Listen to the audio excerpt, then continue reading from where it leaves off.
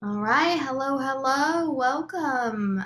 First and foremost, excuse my allergies today. I'm pretty congested, so I apologize if that comes through. But on to this week's lesson. So you have now a working knowledge of exposure. So you have your camera in manual mode. We talked a lot about exposure, so now you know how to adjust both shutter speed and aperture to get to what the camera says is your perfect exposure. We know about equivalent exposure, meaning we can adjust different variables to get to that same equation, and or we have the choice to overexpose or underexpose. So that is what you learned with bracketing. Why is that helpful? Because you don't always want to trust the camera. The camera might think that on a sunny day in the middle of the desert, they want it to be a mid-tone gray. You know, if that happens, maybe your whole image is overexposed, everything is just way too bright, maybe the camera just isn't picking up everything you wanted. So in that scenario, you could intentionally underexpose and or give yourself just a few options of various exposure techniques so that you can choose, okay, what is giving me the best image overall at the end of the day? Is it what the camera says is correct, or is it one of my manipulated photos? Alternatively, if you are taking a photo, one student actually took a photo of, it may have been a hallway, but it was mostly a white wall, and the camera will automatically want to make that mid-tone gray. So that person would want to overexpose so that we get back to that wall being a bright white rather than the camera trying to automatically make that gray. Okay, so there are so many points in your photographic career that you will want to intentionally over or underexpose your photographs. That's great, that's awesome. Also, there are many times that you're just going to want to get yourself the most amount of options possible. Okay, and you can do that just by bracketing for yourself, giving yourself a number of options. I do that all the time. Another thing that I do that with is a subject of our lesson today, so that's going to be focus and depth of field. Okay, so probably you have intuitively learned at this point that when you adjust exposure and aperture, something else happens. So what that does is it changes the depth of field. We call this depth of field. Often we kind of note a very masterful photo versus a mediocre photo based on that depth of field, that sensation that our subjects are sharp and in focus. Things that are secondary information, often backgrounds, extraneous information, is blurred. So that sense of depth of field is something you control in your camera so that you can delineate, okay, what is my subject? What's my focal point? What is the importance of this photo? What should people look at first? Etc., etc. And you can manipulate that with only the tools that you've learned thus far. So I'll go ahead and explain that further. Okay, so we have completed Unit 1. We have not completed all of those critiques, but we have completed Unit 1. Now we are on to Unit 2, which is focus and depth. So two very different things manipulated by the same control. So again, that focus is what is sharp, what is clear, what is bright and beautiful and easy to see. Depth is that sensation that we are recreating that sense of space. So when we are taking photos and videos, we are taking what is happening in the real world, things that are very 3D, that are existing in this 3D world with light and shadow and mass. We are compressing that into a 2D plane. So by doing that, we are removing this sense of tactile depth.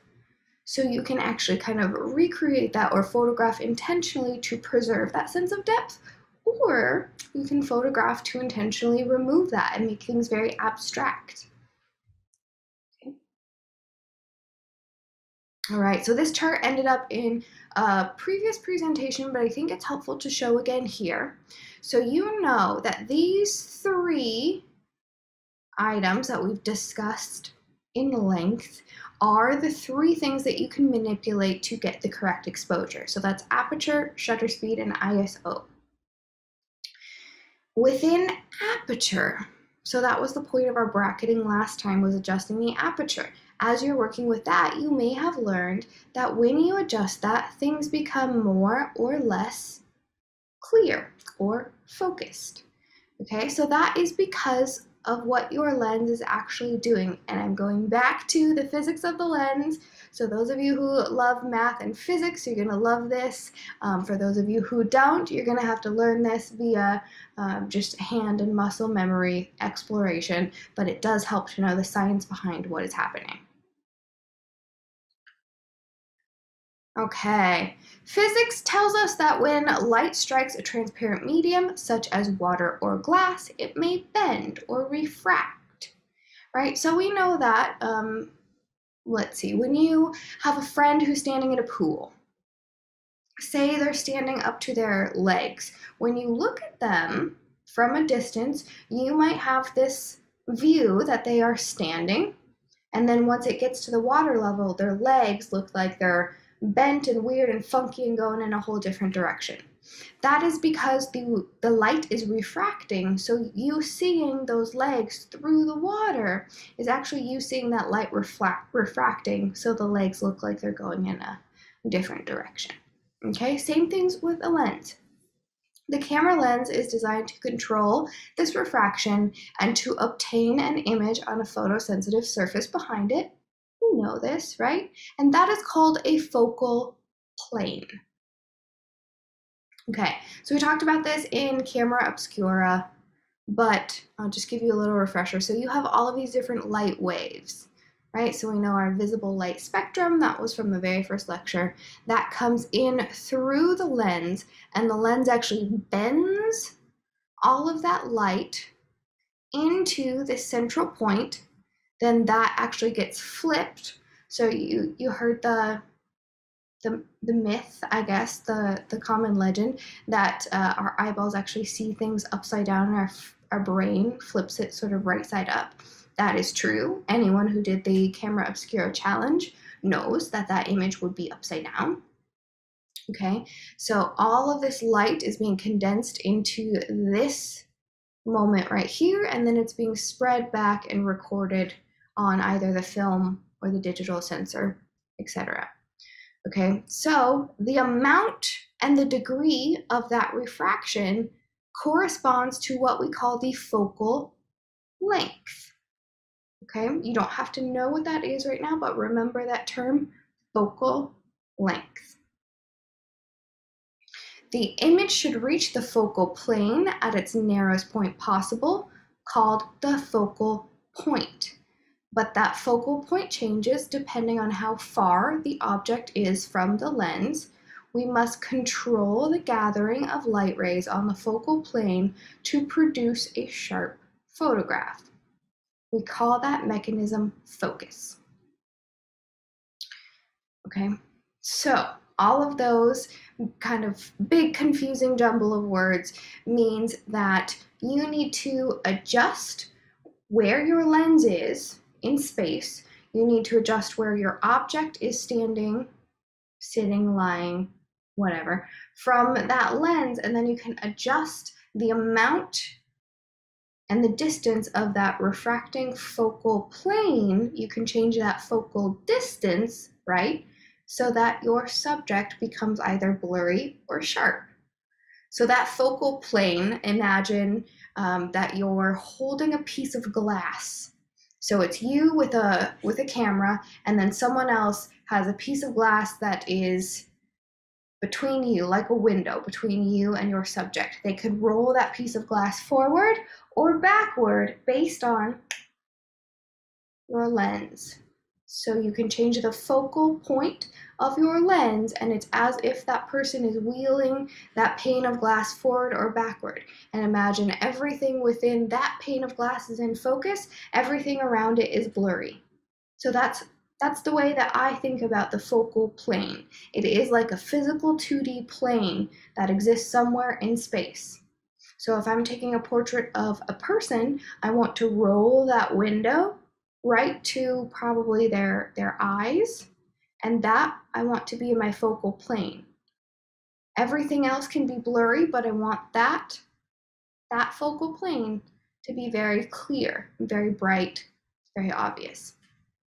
Okay, so that is adjusting the focal length and the focal point to decide the focal plane. All right, to focus an image onto the sensor, we move actual elements in the lens forward or backward. Okay, so go ahead and grab your camera and just twist that focal lens. Okay, so as you twist your lens, that is adapting our focal distance, either longer or shorter. Okay, for this next round, if you have an autofocus, flip it to manual focus. We are not using autofocus for this next project. Okay, so swap it to autofocus, change that focal length. Okay, if you're looking through it, you will notice that your plane of focus is changing.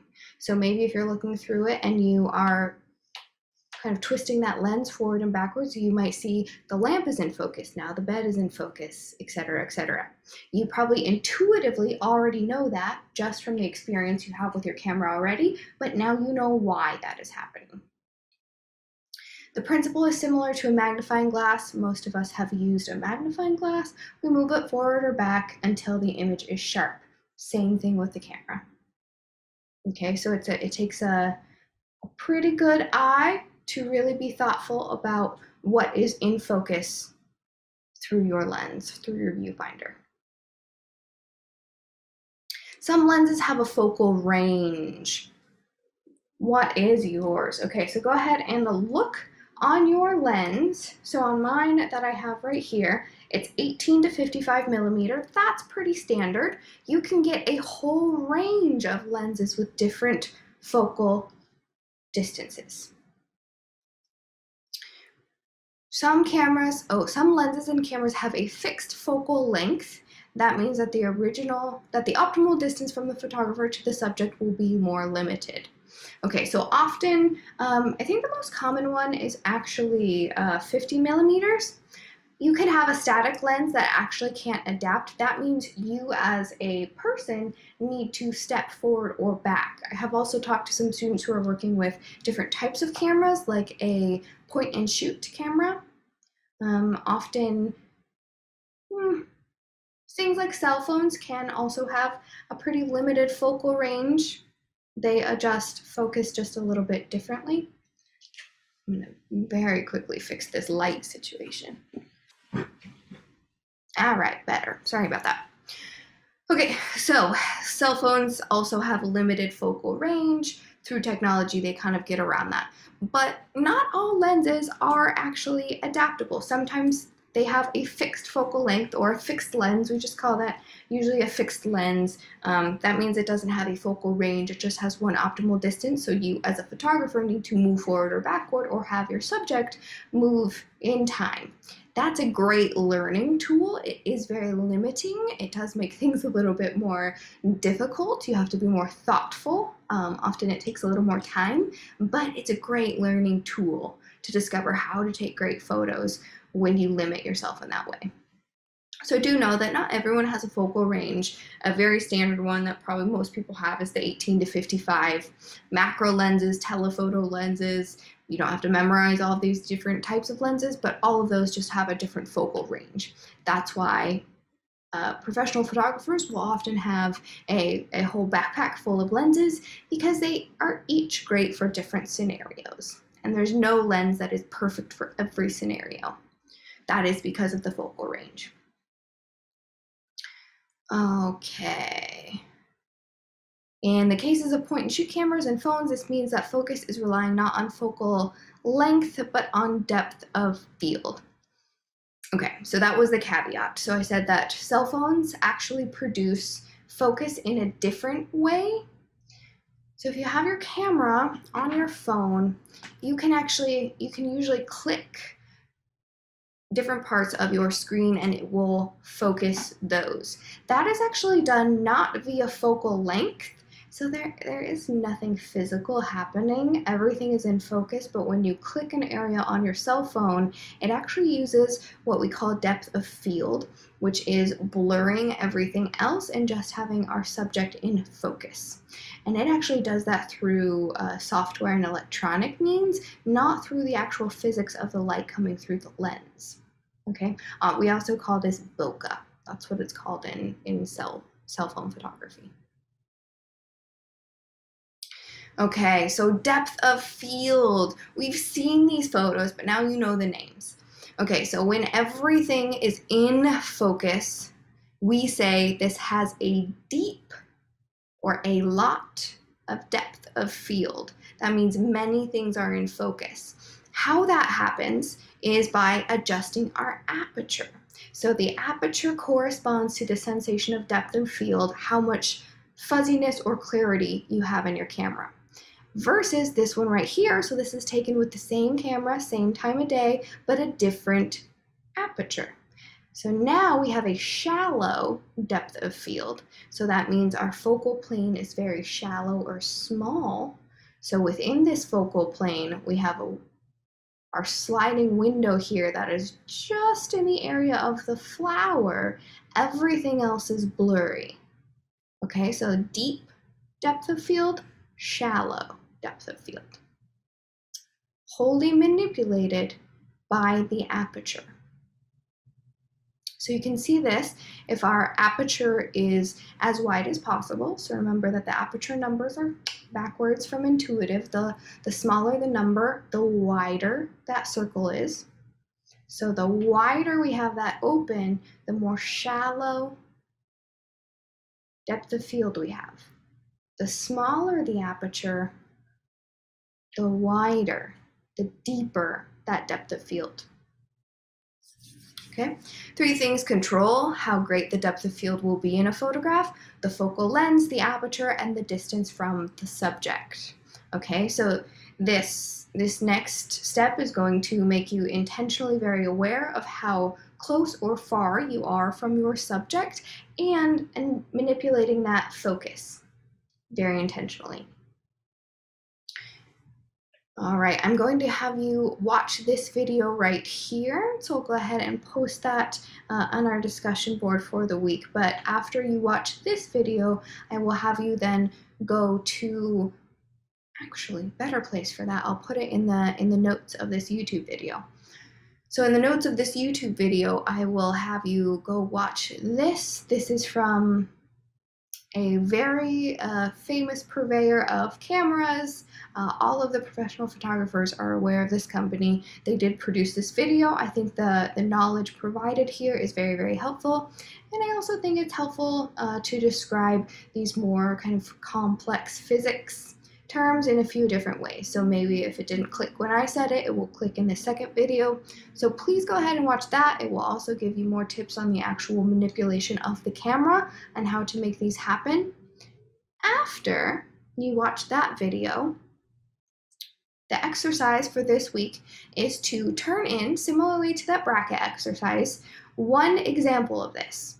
So I would like you to go out and photograph one subject with a deep depth of field and one with a shallow depth of field.